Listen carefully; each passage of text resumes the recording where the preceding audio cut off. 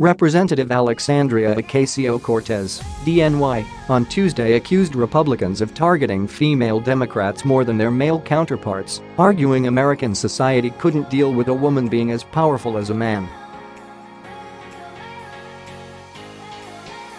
The freshman lawmaker cited Speaker Nancy Pelosi, D-Calif, and Representative Maxine Waters, D-Calif,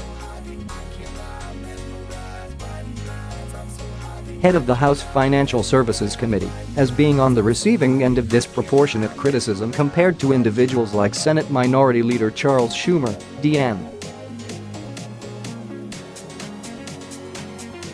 If you ever wonder why the GOP targets Pelosi more than Schumer or Waters more than male committee chairs, despite having equal or similar positions of power, this is part of the reason why, Ocasio-Cortez wrote on Twitter, quoting a tweet that highlighted a statement she made about a woman's position in society. Ocasio-Cortez, who last year became the youngest woman elected to Congress, told The New Yorker that she is as powerful as a man, and that infuriates her GOP critics. The idea that a woman can be as powerful as a man is something that our society can't deal with. But I am as powerful as a man, and it drives them crazy, Ocasio-Cortez said in an interview published Monday, adding that she believes she sparks outrage from President Trump due to her background as a Latina. I can see Trump being enormously upset that a 29-year-old Latina, who is the daughter of a domestic worker, is helping to build the case to get his financial records, she said.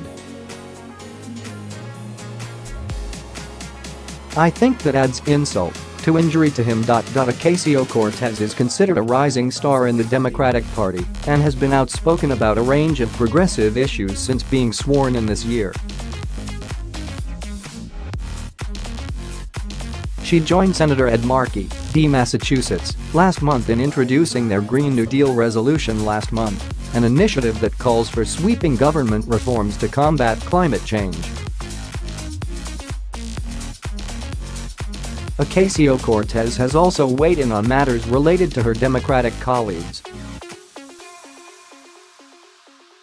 On Tuesday, she questioned why lawmakers were pushing to reprimand Representative Ilhan Omar, D. Minnesota,